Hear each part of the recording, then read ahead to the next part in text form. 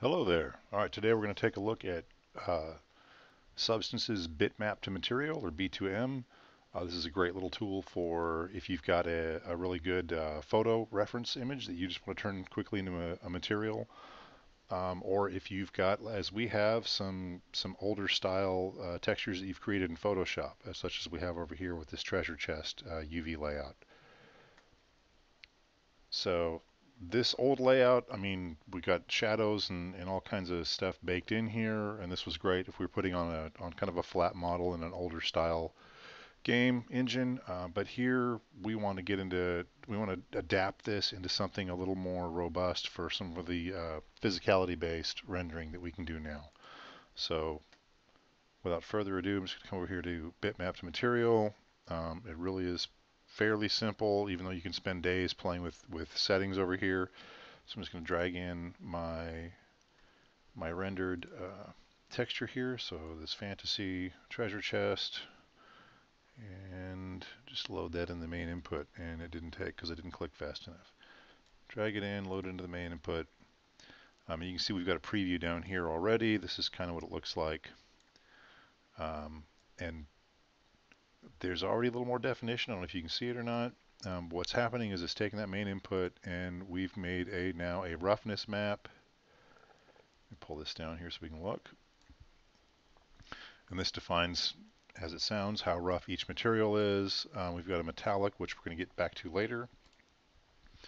Got a normal map, even a height map, and an ambient occlusion map, which is really when we're inside an engine or any kind of a rendered environment, these darker shadows say the light can't shine as well in here, and that works out really well for stuff like this keyhole. So even if we shone a light straight at it, it would kind of remain dark. It wouldn't reflect and that kind of thing back at us. For the most part, um, just dragging that bitmap in gives us all these different maps and is mostly what we need, but we are going to have to do a little more work, as I said, on this metallic piece. So metallic map basically it really operates on kind of a black and white type of a scale. And black, it would be a dielectric component, which in this case would be wood. Basically anything that's not metal and won't reflect light as much as metal would. And so this metallic map could be considered also kind of a reflection map. But what we want to do is we want to define for Bitmap2Material here what here is metal and what isn't. So I'm going to go back into Photoshop, and I've got my final texture here and all the layers I used to create it. I'm going to go back to the original UV map, and I'm just going to use that. I'm going to hide this jazz. Really, almost everything here is metal except for these darker blue components. So I'm just going to grab those, and I'm going to create a new layer. Drag this up above the UV map. I'm going to call it non-metal, and we're just going to want to fill that with a black. And that didn't fill because I got too excited and clicked too fast. All right, we'll just fill it then. We'll do it this way. Fill that with black, and so that won't reflect. And really the rest we could do is white to say everything else is reflective. Kind of this gray part, if you'll recall, there's really nothing that uses that. Everything that's in the light blue here would be metal. We probably maybe you don't want the keyhole to reflect either, so we can add that to our non-metal map. I'm going to go ahead and grab that, and it's grabbing everything. There, I just want the keyhole selection. I'm going to pull that up to my non-metal side and fill that. And then here in layer 1, I'm just going to fill that up with white. And so we've got a definition of what's metal and what's not.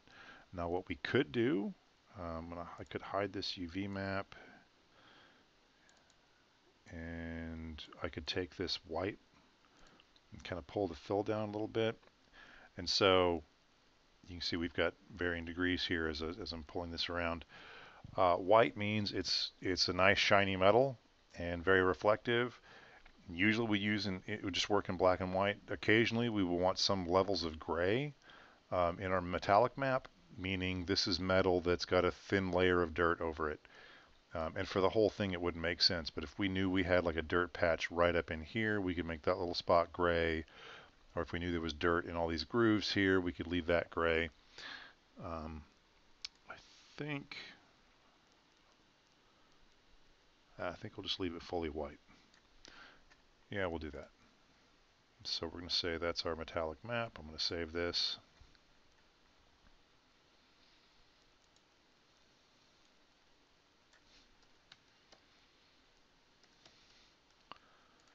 As a PNG that I can drag back into B2M.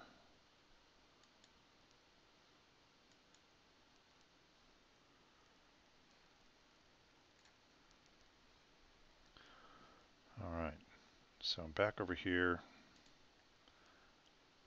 I've got this nice metallic map now. I'm going to drag it over. I want to load it in the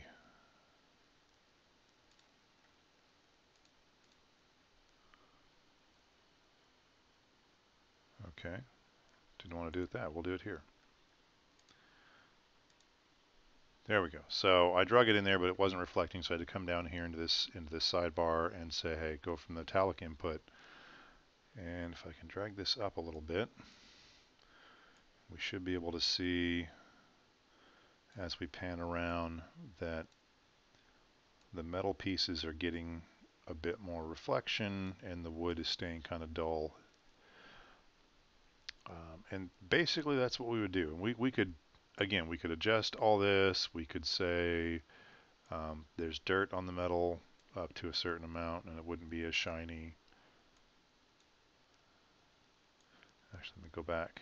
You can kind of see it pulling those values in up top. We'll say it's not a dirty treasure chest. This has been well cared for. There's a lot of good stuff in it.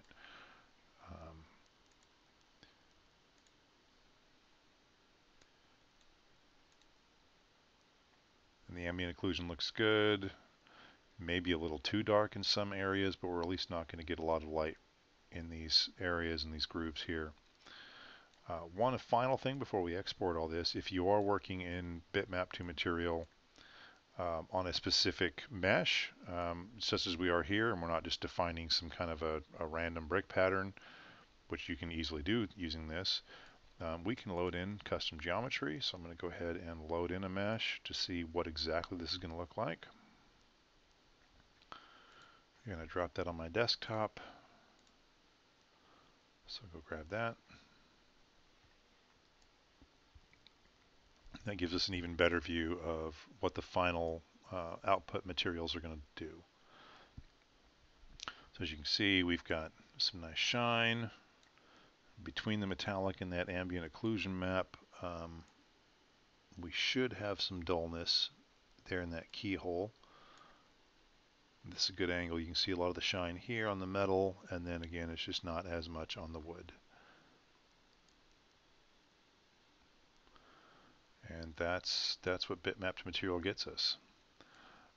And like any good cooking show, I already have this finished out that we can look at. But before I do that, let me just go to the export. So we've got all these channels now. We can export as bitmap, and they're all going to go into apparently my Blender folder. I can tell that to go.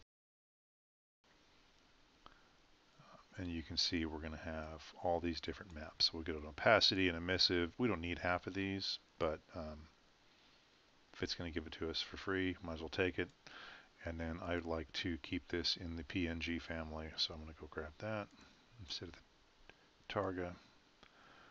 And we get about map, displacement, height, normal. We won't use all of these, especially when we go into Unity, but they're all here if you need them for other projects.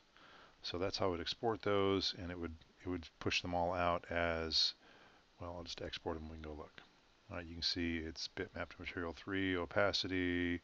We should have changed that instead of that to like treasure chest or whatever. But these are all the maps that are now on my desktop that we can use, and we will use those as such later on in another project. I'm going to go into Unity here and give you an idea of what those maps do. So here's the original treasure chest with just the UV on it.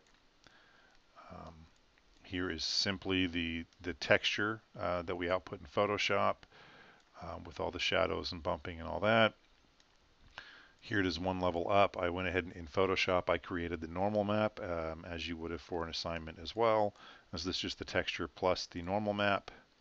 And then here finally is everything with all the different materials that we got out of Bitmap2Material.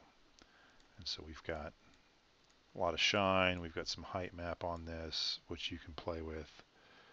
You can see that even using that height map, it actually disrupts and changes the mesh and makes things actually extrude out. So that's fun. And yeah, that's what we get with Bitmap2Material. We can take a simple texture that would have looked just like this, really spruce it up, give it a lot of reflection and again that physicality based rendering. So when we get into an engine like this, and imagine we're in a dungeon, we're in a dark hall, and we're carrying around a candlelight, this particular treasure chest will really shine, literally, and have a lot of cool reflection and just realism to it, as opposed to this flatter model, which was still a cool texture, but just doesn't have the same level of depth. All right, that is Bitmap2Material, and that's kind of the fun stuff you can do with it. Outside of the exporting that bitmap, that's it. I'm not aware of a way to save this project as such, and so when I close it out and open it back up again, it'll look just like we had before, and I'd have to reload a new map and a new mesh. But there it is, and that's just one more cool little tool that we get to use when we're making games and cool 3D objects.